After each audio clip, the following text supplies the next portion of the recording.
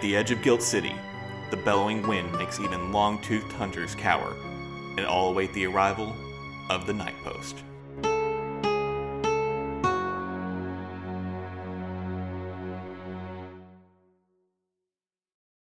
You've got one too.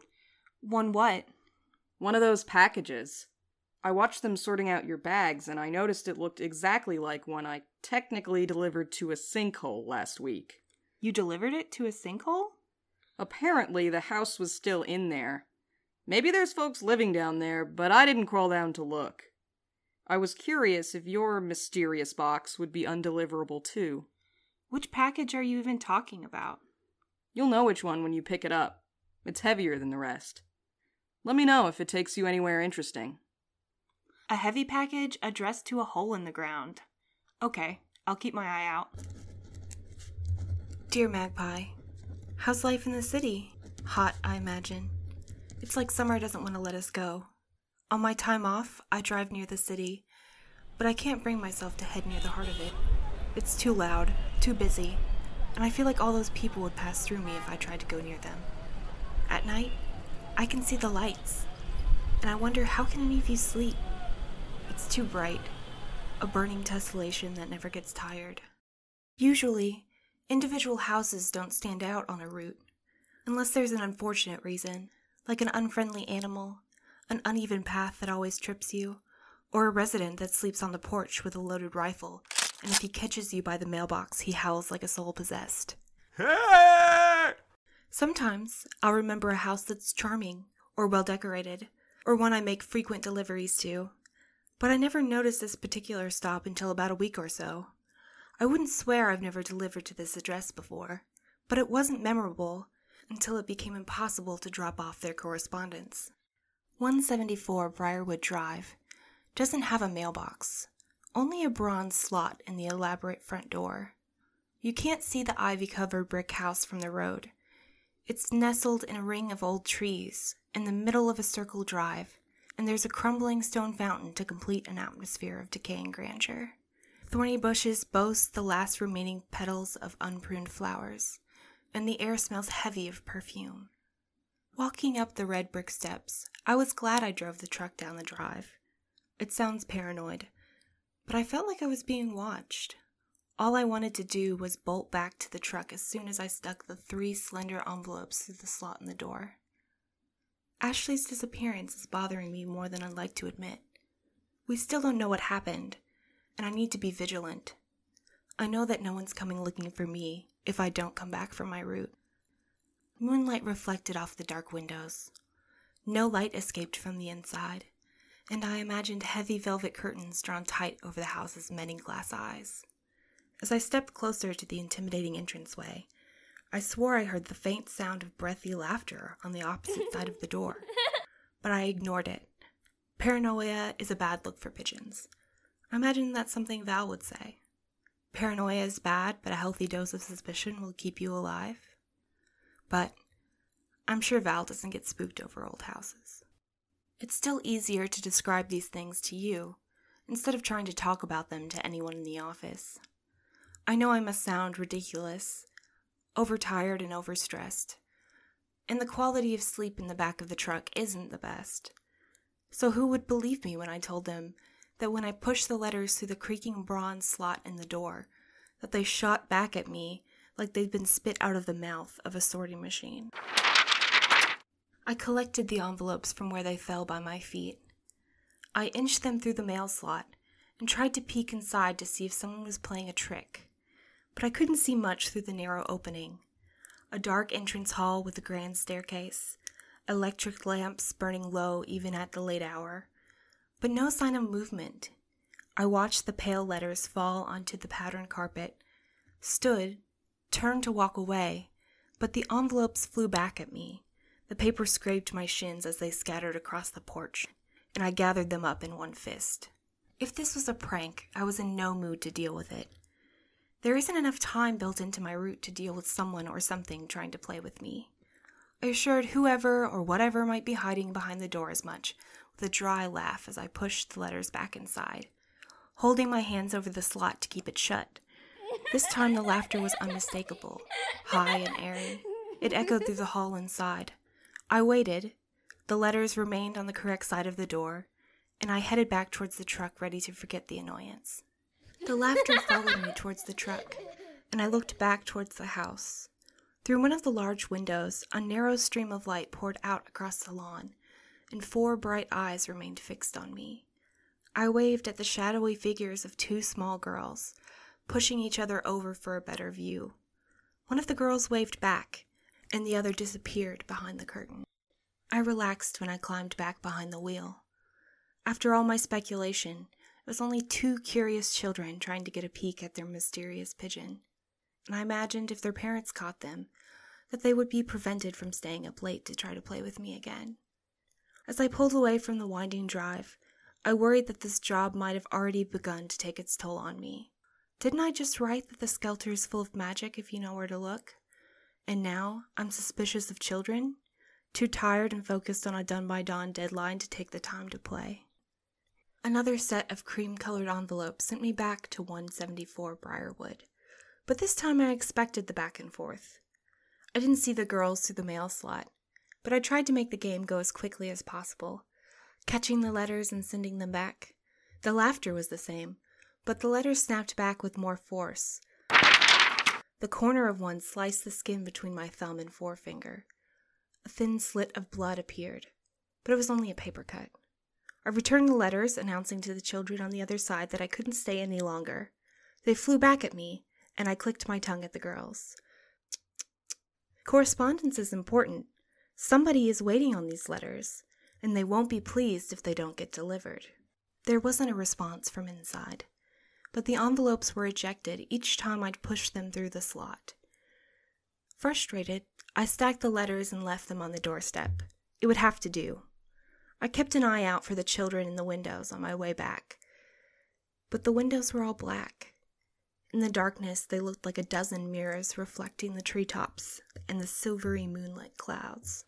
This probably still sounds mundane, and I still didn't think much about 174 Briarwood Drive until Postmaster Best pulled me aside one night and said he'd received a complaint about a missing delivery on my route. At first, I wanted to explain the situation to him, but it sounded like an excuse. I had a gut feeling that those envelopes would be missed, and whatever happened to them after I left felt like my responsibility. But it's not like a bit of missing mail is a fireable offense, and I tried my best not to dwell on the reprimand. Still, something about the situation felt sour to me. When I pulled another set of matching envelopes with that familiar address printed on them, I couldn't ease the feeling of dread that accompanied them. Maybe Val's right, and I'm too worried about doing every aspect of my job to perfection.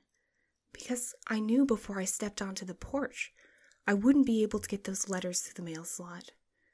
I'm not sure how long I should have crouched down in front of the door and let envelopes fly into my face.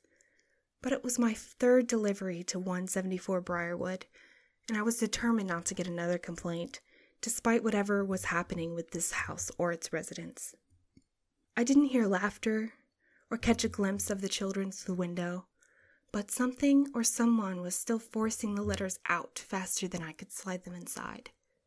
What I could see through the mail slot hadn't changed. No movement or light. Hello, girls. What are your names? If the children were trying to play, maybe I could convince them to stop. What could a mail courier bribe unruly children with? It's not like I kept lollipops or stamps with cartoons on them in the truck. I waited for a response, and when none came, I tried again. My name's Clementine, and it's my job to make sure these super important letters get delivered. Maybe the kids had picked up a spooky story about the post and thought they were protecting their household from a curse slid through the door at night. Of all the pigeons, these kids would be on my route. I mean, I would hardly call myself intimidating, and most of the rumors about mail carriers aren't true. Do you mind letting these letters stay in the house tonight? And we can play again when I have another delivery to make? Without a response, I pushed the envelopes through the slot and held my hands over the bronze plate to keep it shut.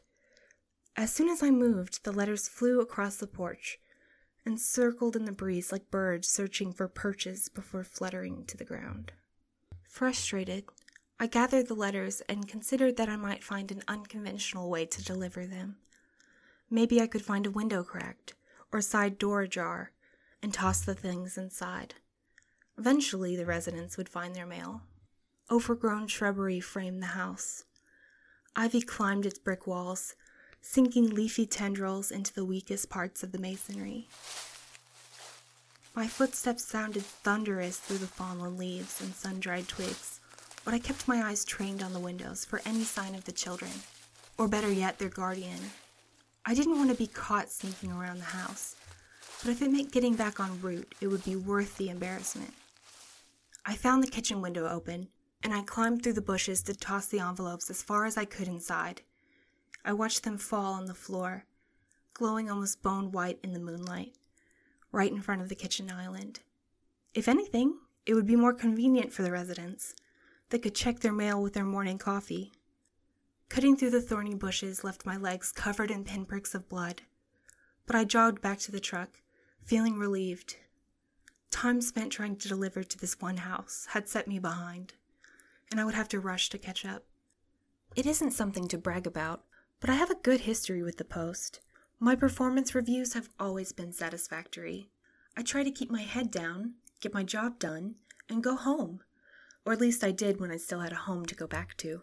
Remember, a bit of missing mail isn't a fireable offense. I'm not aware of what is a fireable offense from the Post, but I don't want to be the one to discover it. Before Postmaster Best mentioned the address, I knew the mail wasn't missing. This time, I did my best to explain everything about 174 Briarwood Drive without sounding like I was trying to shift a simple mistake off onto a pair of children. The delivery was made. What were those kids doing to the letters? Eating them? And who would call to complain about a missed delivery but not stop their kids from bothering their innocent mail carrier? Yeah, I know. Literally any postal customer. After trying to make the delivery despite the little obstacles, the complaints frustrated me and I couldn't stop dwelling on it. What I was supposed to do with a future delivery to 174 Briarwood, Postmaster Best didn't tell me. Another set of 3 ivory envelopes appeared in my bag, and I was tempted to toss them out the window and keep driving. That would be a misdelivery. If only I could write to say that I did something so outrageous. But the complaints soured me to the residents, and I was determined to hand-deliver their letters despite the time of night. I knocked on the imposing front door with as much confidence as I could manage, and waited, envelopes in hand. Hand-delivering to residents isn't standard practice, and I imagine that having an annoyed pigeon at your door in the early morning hours would spook some in the skelter-something fierce. I knocked again with some force, but I didn't want to give the children in the house any mail-related trauma or have an angry parent shouting and interrupting their sleep. Though, I am the one whose schedule had been thrown off by this troublesome stop. I maintained the right to be annoyed, especially after waiting on the silent doorstep like an idiot. Should have marked the letters undeliverable and returned them to the office, but instead I walked around the outside of the house, looking for another possible way to deliver these stupid envelopes. I was curious about what was so important, but not enough to risk peeking inside one of them. This address had given me enough trouble, without sending me back en route with a curse or something worse. Around the back of the house was an all-weathers porch.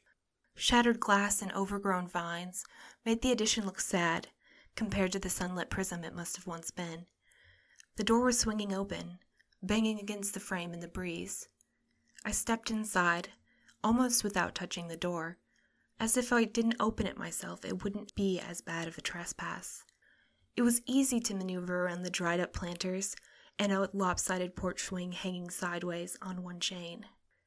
With every step I was surprised that I'd made it that far.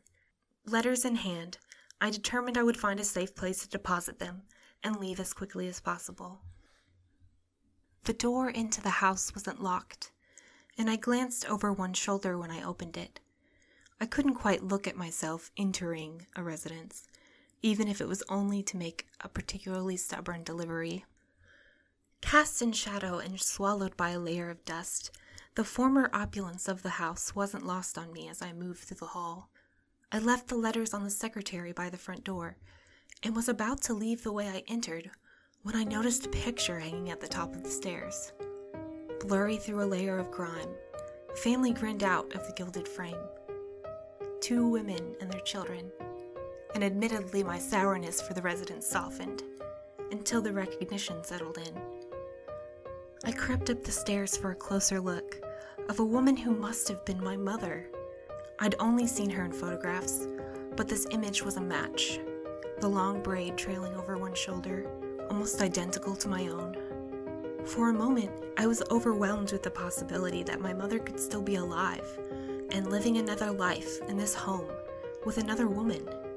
Could I have inherited more from her than I imagined? In a bit of manic energy I couldn't contain, I bolted up the stairs and hoped one of the women would catch me in the house so that I could demand answers. But the more of the house I intruded into, the more empty rooms I found. Eventually, I announced my presence and called out, but I received no response. I wandered into a nursery full of soft animal toys and books, with 2 pink quilts tucked into place on 2 empty twin beds. In the master bedroom, there was an empty 4-poster with a long, billowing canopy. Pausing in front of the dresser, I picked up and dusted off framed pictures of the 2 women together, and tried to memorize their faces. Even in the faded photographs, they looked happy together. It made me miss you. Who knows how long I stood there, confused and overwhelmed, biting back tears in this house that was apparently designed to haunt me. A creak in the floorboard reminded me that I might not be alone in the house after all. I dropped the frame I was holding and it shattered. I gathered the shards the best I could and dumped them into a wastebasket that hadn't been emptied in ages. When I went to replace the photograph and glassless frame, I realized the picture wasn't of my mother. It was me. Something about me was different, sure. That's why I couldn't recognize myself. I was a bit older, maybe less tired. Maybe this was a version of me that never had to join the post. Or maybe this was a version of us if we'd made it work. I folded the picture in half and shoved it in my pocket. I couldn't take the time to dwell on it now, especially when I had wasted so much time in the house. The creaking footsteps in the hallway grew nearer, and when I stepped out of the bedroom, I was apparently still alone. But I didn't want to stay in the house any longer. I didn't look at the photograph again until I was long gone from 174 Briarwood and parked under the familiar flickering lights that illuminate the post office parking lot. Whatever I saw inside the house, the picture is of me. I look like I did when you left, tired from working nights, a giraffe body I don't know how to control, a face that I might as well have stolen from the mother I never met. So, whatever I thought I saw, it's only a picture of me. Do you want it? I don't think I do. I'll seal it with this letter, and neither of us will have to look at it again. Sincerely yours, Clementine. You didn't wait up for me, did you? And what if I did? I'm curious about that package. Anything of interest? It was addressed to my dad's house. And you have a bad relationship with your father? My dad's dead, and the house is burnt down. Oh, I see. I'm sorry. It's all right. What did you do with the package? Did you open it? No, of course not. I didn't know what to do with it. It freaked me out. It's still in the back of my truck. I thought I would turn it in. No, don't do that. Let's go and check it out. Wasn't it technically addressed to your dad's place? You can't feel bad about opening his mail, especially since he got you stuck in this place. Something feels off about this whole thing, and I don't trust it. I don't know anyone who'd be sending my dad mail, especially now that he's gone. Aren't you curious? Yeah, a bit, but I need more time to think. Okay. But don't go turning it in. Who knows? It could be important or valuable.